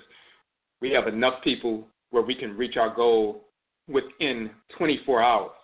Just like they raised $30,000 in 5 days, we could raise $8,000 in 24 hours just on the people alone who have benefited from the work. If they can raise $30,000 for a film to finance white millionaires and perpetuate dissexuality, a film they haven't seen, surely the people who benefited from the thousands of downloads over the years, you have a tangible benefit for that. Definitely we can support that. So, I say we thank everyone who has already contributed once or more than once and so forth, whether it was $5 or $10 or $100 or whatever it was. But for those who haven't had a chance to do so, tonight is the night. 300th broadcast, AHASA 300. Please go to the fundraiser page now. We'll put the link in the chat room right now. It's on our website, of course. It's on the publications page on our website. It's on our on different pages on the website. It's also on our Facebook page. We'll put it in the chat room right now because we want to get the film completed as soon as possible. Okay, so we just placed it in the chat room. And again, we do have that. We do have the capacity. So we've got it's 10:35. We want to take a call right quick on the phone line. Michelle on the phone line, number 3667. You had a question or a comment? Yes. Hello, can you hear me? Yes. Great. Nice to speak with you tonight. I have a few questions.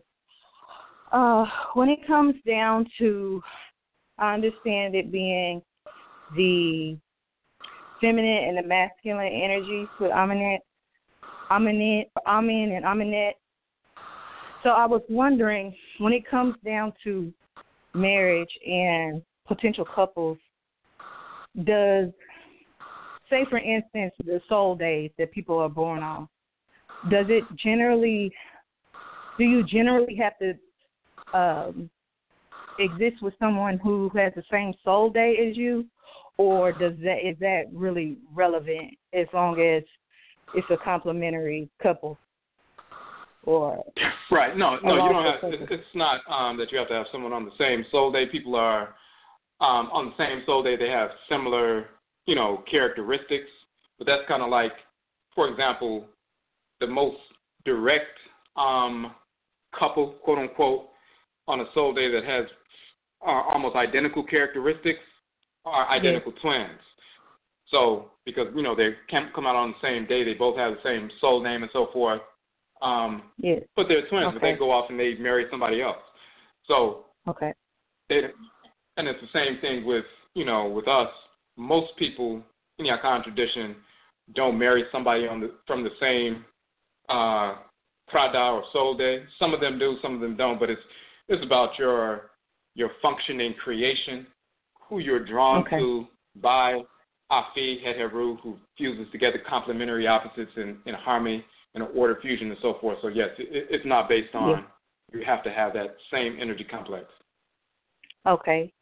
And another question that I kind of been thinking on is, I know that when it comes down to currency and like dealing with institutions, and I guess I could say just things as futuristic as things start to change.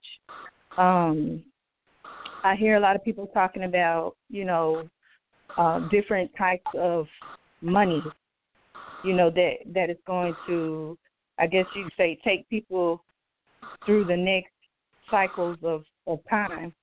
And I was wondering with that, in a way, I feel like we should not worry about that, but all at the same time, if it was something that was beneficial for us to understand when dealing with finances and being able to barter and trade with one another in companies and being able to just self-sustain ourselves. What do you think about that in general? Some people say gold, and then you hear the trend of the Bitcoin and different things like that. And I know that it's something, of importance when it comes to being able to deal with currency. But I don't really, at this moment, understand. Is there any perspective that you could give on that subject, or any thoughts?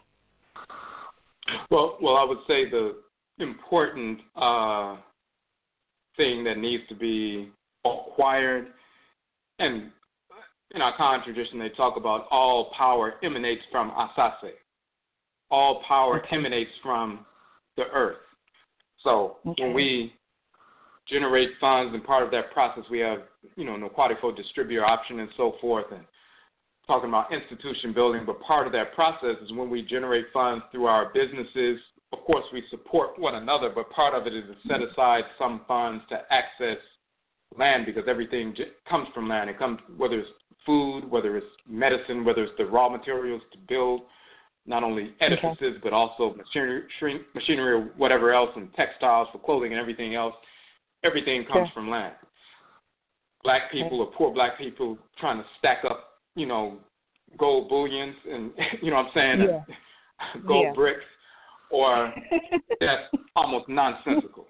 Black people to be sitting around, unless you have some extra money and you're following the market and, you're just watching the wave and quickly you coming in and out. white people can, fix the price and they can make the thing crash. We shouldn't be dependent on, the stock market to determine whether or not we're going to be wealthy or not, unless people have some extra funds, some extra disposable income that they would have spent on, something else, like some Danishes or something, and they decide to do that just to see what happens. But that's not true. Our all power emanates from the land. And it's the same thing with Bitcoin and cryptocurrencies and so forth. You'll notice every few years, sometimes it's almost like every 7 to 10 years, there's a new craze or some new investment option manufactured by the whites and their offspring, but pushed on the black community, and it flies through the black community, typically the low-income black community where people are struggling, the working class and so forth, and all these promises are made that you can make this money. It's always some form of multi-level marketing or some form of investment, and this is what you need and so forth. And a lot of people are jump on it because we're struggling with suffering and so forth, and the idea that we might be able to break out of this 9 to 5 and having one job or 2 jobs and still not making ends meet, we might be able to flip something.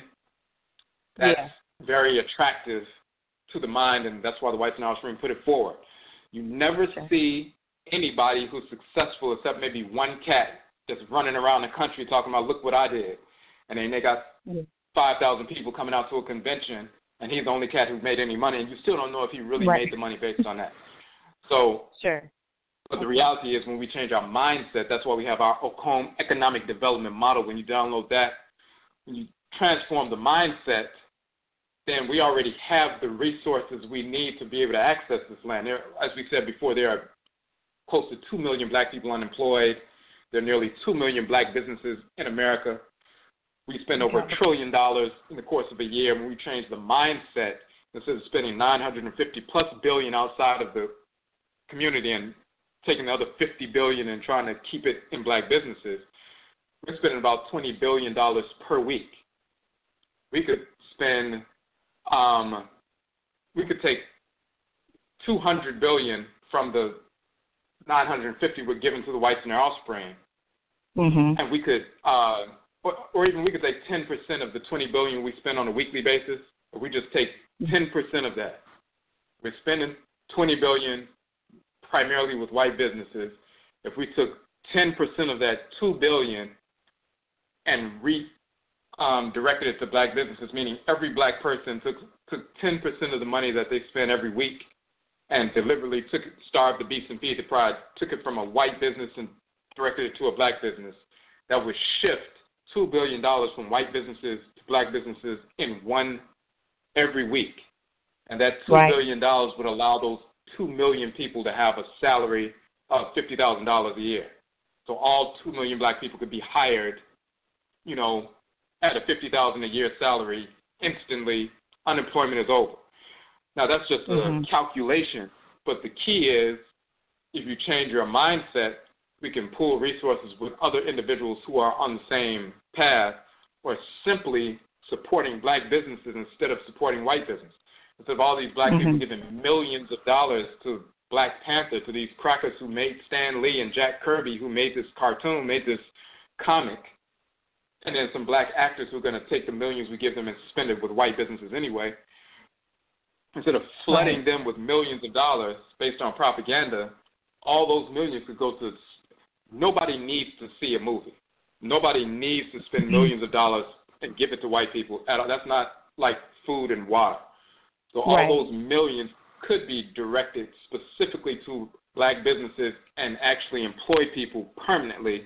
Because we don't have that mindset, we're giving away all the money, we're suffering, and then we're looking for get-rich-quick schemes, which is nonsensical. So when we change the mindset, then everything else automatically changes. All you need is a good strategy. You have the inclination to support a black business. All you need is a good strategy, and that's why we have the Starve the Beast, Feed the Pride, one black business per week for 52 weeks. We reallocate funds away from white businesses, Starve the Beast, and Feed the Pride, and put them in the accounts of the black business. Have 1,000 people doing that in one black business for a week. You take $10 you would have spent at Chipotle or Starbucks and direct it to the black business during that 7-day period. If 1,000 people do that, that's a $10,000 infusion of cash in the black business, and they can hire a black person immediately. then you go to the next business, the next week, the next one. We can do that just with the people who listen to the broadcast. So, and transform lives that way. I understand. That makes total sense. I have one last question, and it is about the marriage situation, and it's about fulfilling your functions and your destinies. And I was wondering, like, I understand with the gods and goddesses that they pretty much they've lasted through the years. I mean, thousands of years, from my understanding. And with people who marry, my question is, once you're married with somebody, like next life cycle or 5 life cycles down the line, do you link up with that same person, or is it like a grow type thing and you grow through a phase with a person and then you may experience someone else, since we are different from the gods and goddesses? Yeah, so sometimes you can. Sometimes it's about what your function is. So if you carry a certain energy complex in the world, just like your cells, you have different organs, and your body needs the energy of the liver, it needs the spleen, it needs the pancreas, and so forth. Yes. And cells have to be born within those organs to continue to execute all the functions in the body. And we are cells within the body of the Supreme Being. So if we're pancreas cells, we have to execute pancreas functions. If we come in as liver cells, we have to, and under the liver deity, quote unquote, who governs our head, we have to execute those functions. So depending on our function, that's how we incarnate into the world. Sometimes we will be drawn to somebody that we were connected to before, and sometimes it's a different function, so we have a different need, and we connect with somebody else. But, of course, you know, the forces of nature, just like the earth and the sun and the oceans and the rivers and the atmosphere and so forth, are the same earth, sun, oceans, rivers, atmosphere, black substance of space that have been here for millions of years. The spirits that animate the suns and the stars and the planets and the black substance of space and the oceans and rivers and so forth, those spirits have been animating those aspects of creation for millions of years. Those are the forces in nature, and when we come into the world, we are impacted by them spiritually, just like when we stand outside, we're impacted by the earth mother, the sunlight, the water, the oceans, and so forth. Our physical bodies are impacted by that just by existing, and we can take in the water and have a more intimate, you know, relationship, or take in the sunlight in a certain way, or take in the plant life, animal life, mineral life in a certain way with medicine and food, and have a more deeper, intimate connection. In the same way, we can engage in ritual and pull in the energy and be possessed by the Yaboson that animate the sun, or animate the moon, or animate the planets, or animate the earth mother, rivers, oceans, and so forth. But yes, these are the same forces in creation that animate us, that we interface with. And when we engage in ancestral religious practice, we intensify that interaction we have so we can stay on track and we can see what we need to be doing and what we don't need to be doing, and so forth. And that also allows us to see who we need to connect with and who we need not to connect with. Okay. Well, that definitely answers all the questions that I had immediately, and I appreciate all that you do. Okay, Medasa, we appreciate the call. Thank you.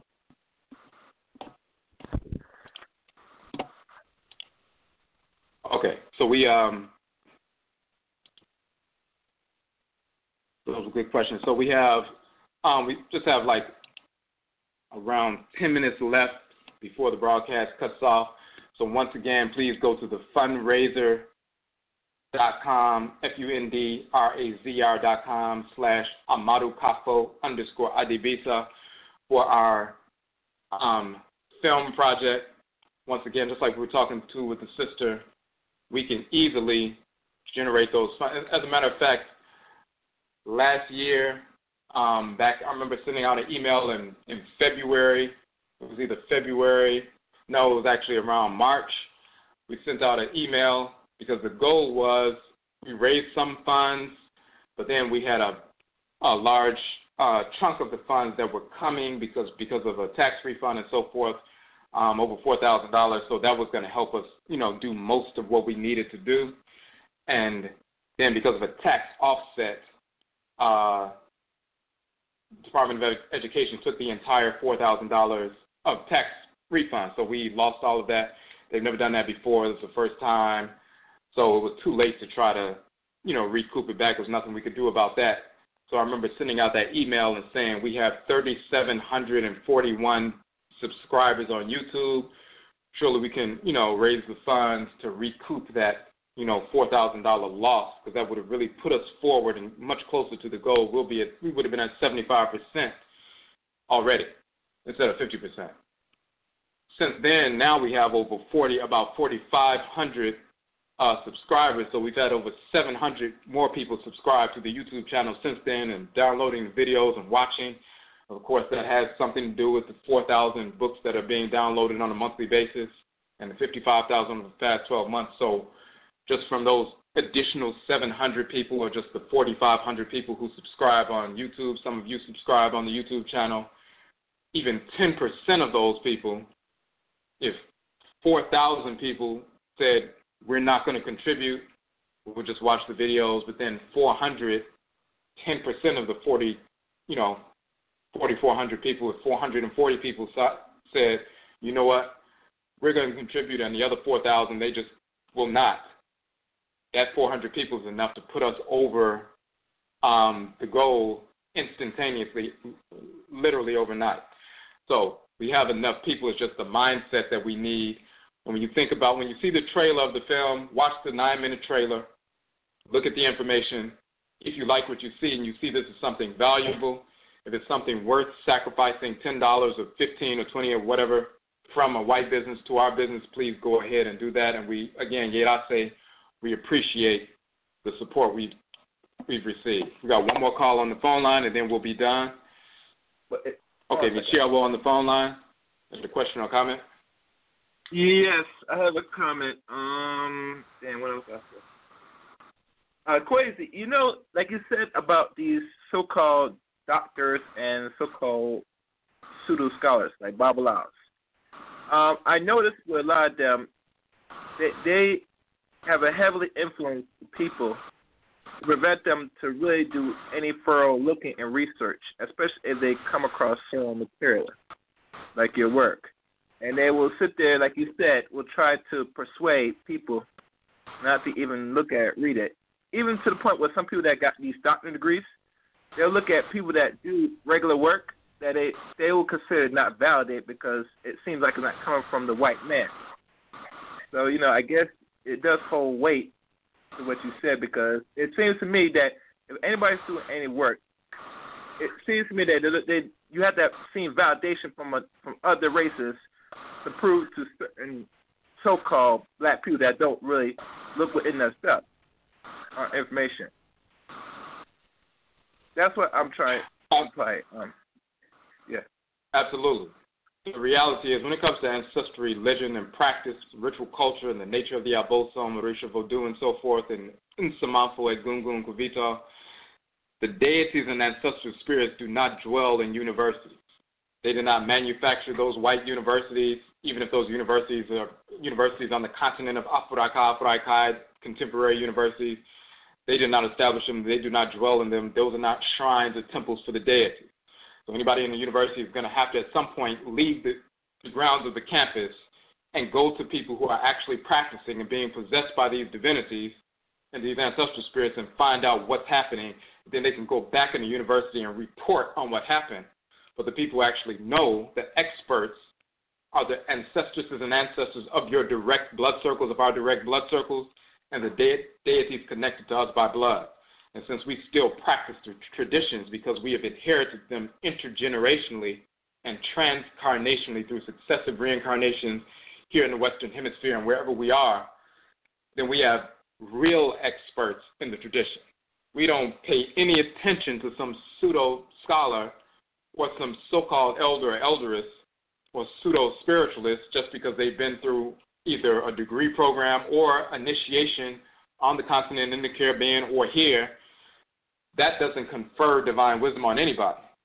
The experts are in our blood circles. Nobody outside of our direct ancestral blood circle can instruct us on the tradition unless it's in harmony with what our ancestresses and ancestors direct us to. If it's out of harmony with that, to hell with these Negroes, because they are not our elders, they're not our priests and priestesses, they are not anything to us. We have our own people within our own blood circles. Anything that does not jive with what our own people direct us to do, as well as the deities that we were born with direct us to do, to hell with those Negroes, because they mean nothing to us. And they're beginning to understand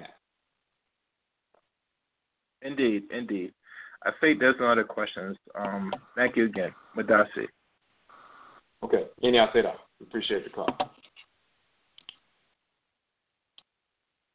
And that's the thrust of AKYISAN, Ancestral Religious Reversion.